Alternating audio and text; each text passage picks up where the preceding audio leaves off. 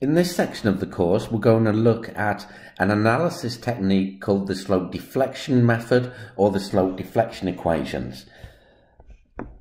By the end of the course, we'll be applying this method to frames that are not able to sway, so no sway frames, or frames that are able to sway, so have some lateral movement.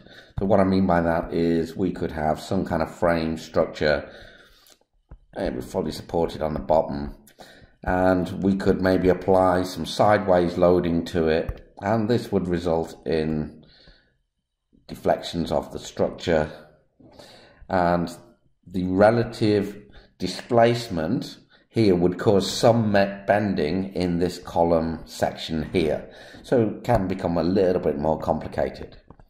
But to begin with, we're going to use this method purely for beams, get comfortable with beams, and then start looking at frame structures. So we can imagine we have a structure made entirely of a beam, but there are multiple sections of this beam, but it's continuous over supports. Because it's continuous over supports, we will get some moment over the supports. And what we're going to do is just zoom in on one portion of this beam. So this portion of the beam AB. At the ends of the beam, we're going to have just cut off small little pieces from the ends of these beams. And we're going to call these beam ends or nodes.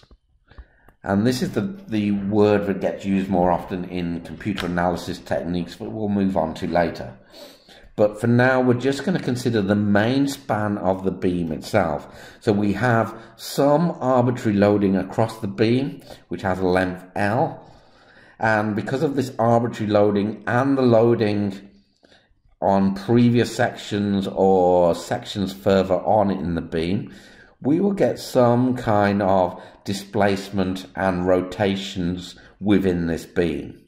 And what we'd like to do, if we know the displacements or rotations at the end of the beams, be able to calculate what the end moments are on this beam. We'll go on later on to work out what goes on in the middle, but first of all, we'd like to know what happens at the ends of the beams in terms of moments and shears.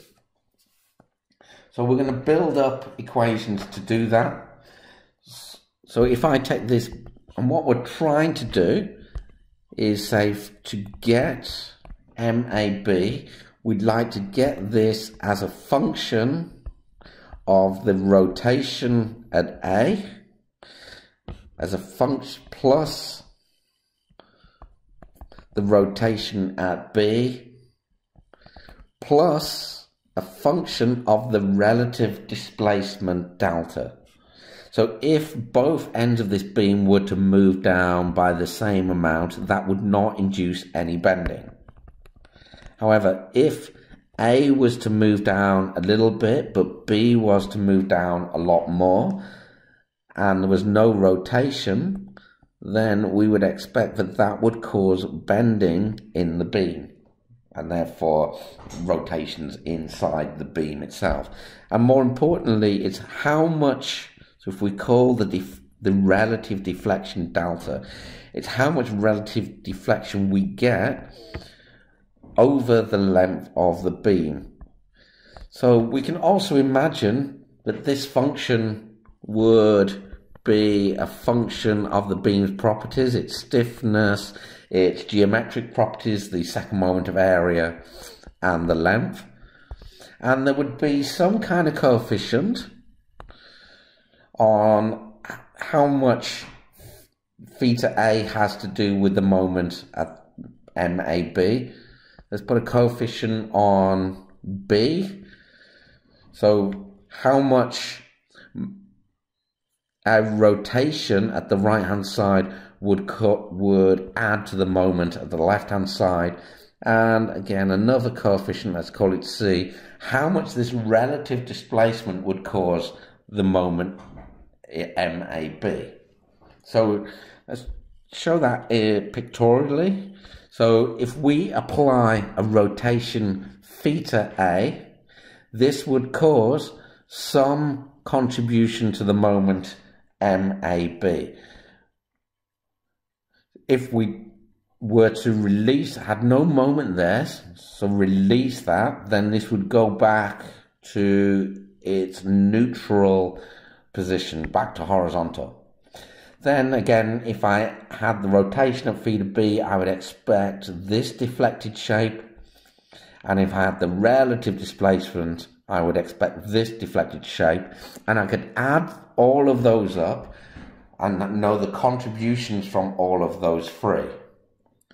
So that is what happens because of rotations and deflections at the ends of the beam. But if we look at our beam, we also know we have some loading on the beam, and this loading, if the beam was simply supported, would cause a deflected shape itself. So we need to add that contribution to get the full picture of what's going on in the beam. But if we have a simply supported beam, we can see that we get a rotation at the ends of the beam that we don't want. So we need to add a correction factor to this that will get us back to 0 rotation at the ends of the beam. And this correction factor is what we call a fixed end moment. And we'll show you what these are as we go along. But this is what we're trying, an equation we can set up where we can get the moments at the end of a beam in terms of the rotations at the end of the beam and the deflections at the end of the beam, plus some factor which accounts for the loading along the beam itself. And the way we do this is we release in this case, we release the moment constraint and apply a rotation theta. And if you use the unit load method, I show it in another video, we can get the moment at this left hand side, MA I'm calling it for now, is 4EI over L multiplied by this rotation theta. And again, in the unit load video, we can show that the moment that the rotation theta would cause at the right hand side, MB, is half of MA, so is 2EI over L multiplied by theta. And this rotation also causes shears at the left hand side, which is 6EI over L squared multiplied by theta, and at the right hand side, again, 6EI over L squared multiplied by theta. We can also imagine a situation where we apply the displacement and work out what this causes in terms of shear forces and moments MA and MB at either end. And using the unit load or other force methods of analysis, we can show that the shear caused at the left hand side will be 12EI over L cubed multiplied by the relative deflection delta, and the moments caused by this deflection, so MA would be equal to MB, which would be equal to 6EI over L squared. And sometimes it's good to note that we sometimes use the Greek letter psi, so PSI, to denote delta over L, because we have delta here and L here, delta and L in both these equations, and sometimes we rewrite them in this slightly different manner. Okay, so going back to the equations that we wish to set up, we wish to set up the moment in terms of the geometric properties, the stiffness properties, in terms of the rotations at either end, and the relative displacement, plus something to tell us about what's happening in between the ends of the beam. So in between, what does this force between A and B cause itself? And we get that via the fixed end moments. So we've got all of these coefficients that we can put into that formula, and we get that MAB equals 4EI times by theta A plus 2EI over L multiplied by theta B minus 6EI over L squared times delta plus this fixed end moment. So this fixed end moment, it takes into account the simply supported case and the correction backwards from that. And these equations together, we need two of them, one for either end of the beam, are called the slope-deflection equations.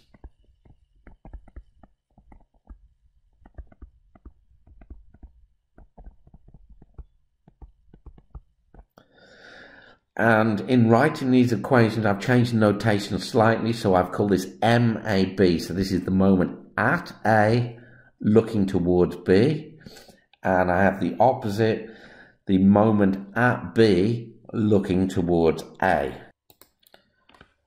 So armed with these equations, in the next video I'm going to show how we can use these equations to analyze a beam that is indeterminate by solving, first of all, for these member end rotations or deflections to get our member end moments, and finally get the bending moment across the whole of the structure by using what we know about the bending moments in simply supported structures. We'll also talk about these fixed end moments a little bit more, but before we rush on to the example, it's worth just talking about these. So if we have a beam, and if this beam is simply supported, and we apply a load on there, in this case I'm going to apply a point load on there, we would get a deflected shape like this.